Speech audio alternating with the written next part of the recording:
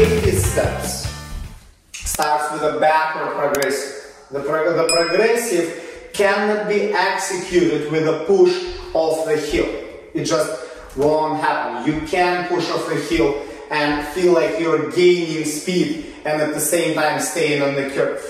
So you want to push off your edges, either an inside edge or an outside edge.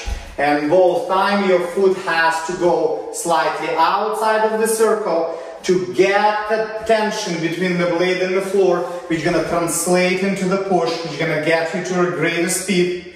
And same thing has to happen here. You want to feel how your outside edge digs into the floor, or into the ice, sorry, and as it leaves the floor, that tension, that pressure creates the speed. And your upper body's twist into the circle, gonna help you to keep the straight line from your head to your heel. So you won't have to stick your hips out to keep yourself over your foot. So ladies executed their progressive. Then they have an outside edge. They push onto an outside edge, keeping that same position, facing the circle. Immediately after, the leg bends, foot start to get down to your standing leg. Your upper body changes the twist, preparing us to step onto an outside swinger. And then we push onto an inside edge, sending our foot slightly outside of the circle, fully extending our leg. And the second the push is completed and your foot is out, you start transferring your twist. You start letting your upper body untwist as your leg goes down into the swinger. And you slightly open your upper body outside of the circle.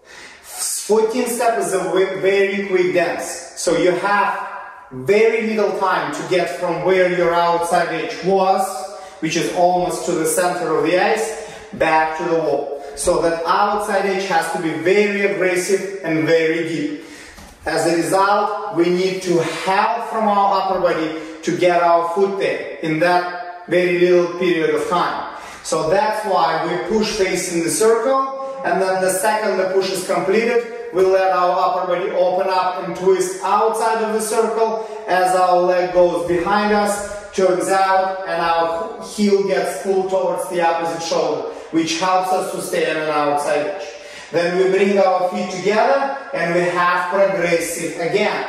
We finish that progressive, we step on outside edge. Next step is the step forward onto the cross behind.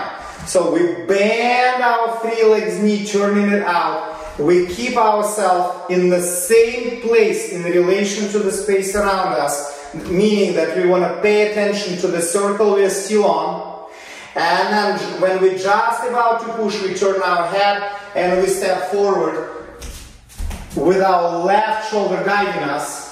Once we are there, we bend our knee and we have to execute the cross behind. For that, we have to wrap the free legs ankle around the standing legs ankle and then slide it down heel first, keeping it by our standing leg.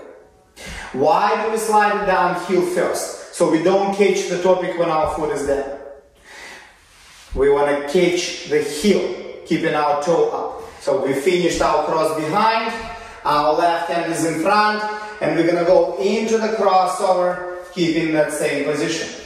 Once we finish that crossover, we need to bend our knee and turn our knee out, preparing for the outside mohawk. And just like an inside mohawk for men, your foot has to go to the instep, to the middle of your other foot. So your heel has to touch the middle of your standing leg's foot as your knees are turned out. That way your blade of your next, of your future standing leg is ready to be placed on an outside edge backwards, on a backward outside edge.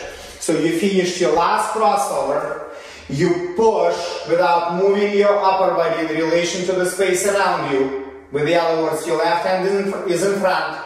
Then you bend your knee, you slightly turn your head so you look straight outside of the circle. Your heel touches the middle of your standing leg's foot. Your knee is turned out. Then you put your foot down and as you pick the other foot up, you take it to the line which is parallel with your standing leg. So when your foot leaves the floor, it has to get to the 6th position. That means that your feet are parallel, just one foot is off the floor. And as that happens, you need to face outside of the circle, then you push onto an inside edge, slightly crossing your legs, which is going to help you to push off an outside edge, sending your blade onto an inside. And then when you bring your feet together, you transfer your body to the other side. So now let's take it from the beginning. You pre-bend over your left foot, you twist inside of your circle. You push off an inside, you push off an outside, you push off an inside edge, stepping onto an outside. You complete that curve. You bring your feet together, you turn your head, you change your twist, you push onto an outside swing roll, facing the circle. The second your foot leaves the floor, your upper body starts to untwist, going to the other side, which is outside of the circle. And as your free leg passes your standing leg, it turns out, and your free leg's heel is being pulled towards the opposite shoulder. So it stays right over the tracing, helping you to keep that outside edge going. Then you bring your feet together, you turn your head, and then you go through the progressive, and then outside edge following that progressive. Then you bend your knee, you turn it out, and when you're just about to step, you turn your head, and you push forward, following your left hand. Then you bend your knee, you're up one ankle around the other, then you slide it down, heel first, the other foot leaves the floor, leg extends, then you bring your feet together, and you get ready for the progressive, and then following outside mohawk. When you enter that mohawk, you have your left hand in front, you bend your right knee, you turn it out, you turn your head slightly to the right, looking outside of the circle, your heel touches the middle of your foot, then you put your foot down, you bring your feet together, your upper body stays facing outside of the circle, then you push into an inside edge, keep in that position, and then you bring your feet together, and you transfer your upper body inside of the circle, getting ready for the next pattern. So that completes our 14th step.